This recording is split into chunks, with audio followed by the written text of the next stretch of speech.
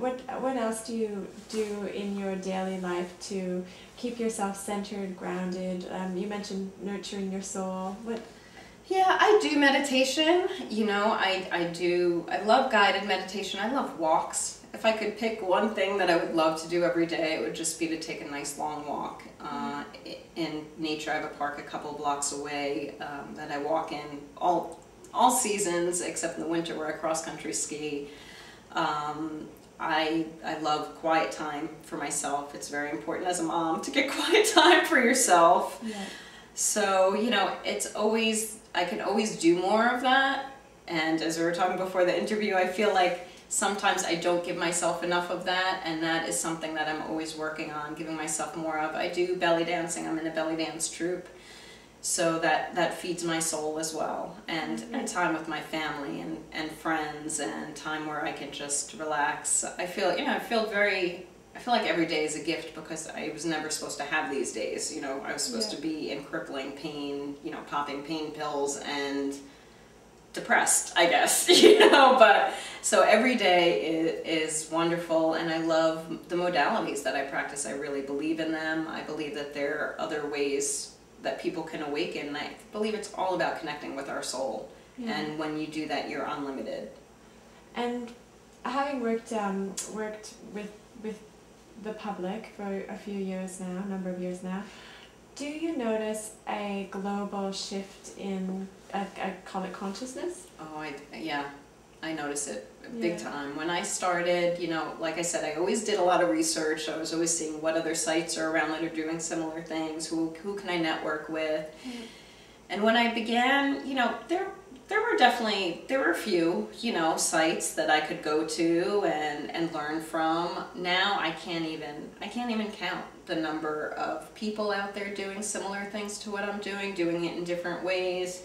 People out there raising consciousness. I guess Marianne Williamson says that needs to be 11% of people to be conscious for like the worldwide tipping point. Oh, I haven't heard that. So I believe we got to be close. It feels like, I mean, I surround myself with people that are conscious in my community. You know, there's a healing group, a collective I'm part of that.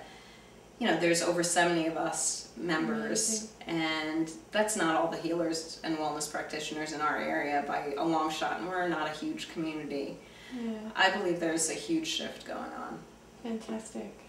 And speaking about the different websites, etc., what Heroes of Healing? Can you tell me about your blog and your site and the Heroes of Healing?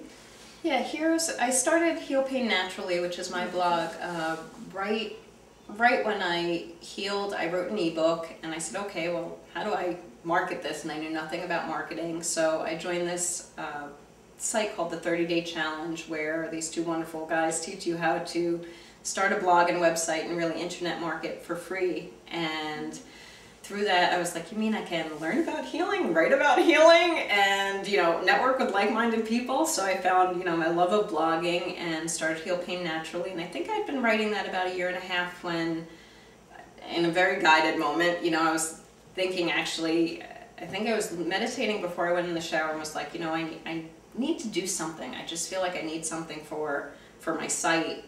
And, you know, I went into the shower and the words Heroes of Healing just came to me, and I said, you know what, I'm going to get as many, I know wonderful bloggers now, I'm going to get as many wonderful writers as I can to write about the people that have inspired them, so that we have a resource where someone can go, because I really feel that everyone resonates with different people. It can take one sentence to change your life. And the more people you're exposed to, the more teachers, the more better chance there is that you'll find one of those words or that philosophy. So each person that I asked wrote about their experience with the hero, a little bit about that hero, included a video of that person speaking or an audio, and also information and resources to find out more. So I really feel it's a great place for people to go and just kind of click on the pictures that, you know, that resonate with you, so you can see and learn a little bit more and go from one to another. And there's so many free resources on the internet. I mean, we didn't have, I didn't have a ton of money when I was on my healing, beginning my healing journey, and I found everything I needed on the internet, or, you could go to the library, some of my family bought me books, but you really don't even need to spend money to do this work. Amazing. And what's been your inspiration to go down this path? My own healing. Really just knowing that what I believed wasn't reality. Yeah. I was told what my reality would be, and that was not the case. And I don't believe there's anything super special about me. I believe that everyone has this power in them. Everyone has their soul that they can connect to and get their inner strength from, and be limitless and do the impossible. And the Paging Me system, do you want to talk just a moment about that for me? Sure. That is, after healing, I was thinking about all the different tools that I use to heal myself, and I came up with the acronym Paging Me. So it's like waking up your consciousness, getting in touch with your soul, and it is an acronym. The P is for pardoning yourself and others, which is very important, and one a lot of people get a little hung up on, whether it's blaming others for situations or blaming yourself. I had a lot of self-blame once I found out that my thoughts had probably made my diseases worse and, contributed to me laying in bed for the better part of 6 years. It's pretty hard on myself. I had missed things, I'd missed opportunities. So it's all about forgiveness of yourself and others, because it doesn't mean that everything was okay and went the way you wanted it to. It just means that my life begins now, and it's okay, and I did the best. Deepak Chopra's quote that I love, everyone is doing the best they can from their own state of consciousness. I really believe that. I didn't intentionally cause my illnesses. I didn't know any better. My mind was on automatic pilot. So, P's, if you get past that step, you're doing great, because I think that's one of the hardest ones. A is attention shifting. That's shifting from what hurts and what's bad to what's good. Yeah, almost every part of my body hurt almost all the time. So if I had to focus all my energy on my little finger and say, I'm so grateful my little finger doesn't hurt, and if part of me is healthy, that means more of me can be healthy, and just saying things like I'm getting better every day, things that are believable. G is gratitude. Like I said before, that was major to shift for me to a place of gratitude and to feel it. Not to just say it, not just rattle off some kind of list, yeah, mom, dad, whatever, I'm grateful, blah, blah, blah. It's really about connecting and thinking about each person and each thing you're grateful for and feeling it. I is influences, and this is twofold too. It's the media is part of it. Are you feeding yourself with news and the negative news? I was laying around, so I was checking the news, and that was not helping me.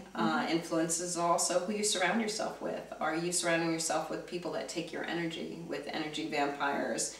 Are you surrounding with some people that feed your soul, that are positive? N is for no negative self-talk, and that is a hard one too. That's really becoming aware of it and stopping yourself when you notice it. You're not going to notice it all the time. Your mind's always going, and there are certain situations where your mind's going to be rattling off horrible things. I was appalled when I stopped to listen to myself, really. But it's about being kind to yourself and forgiving yourself for those moments too, and just correcting them as they come, even if it's afterwards, saying, maybe I could have looked at that a little differently.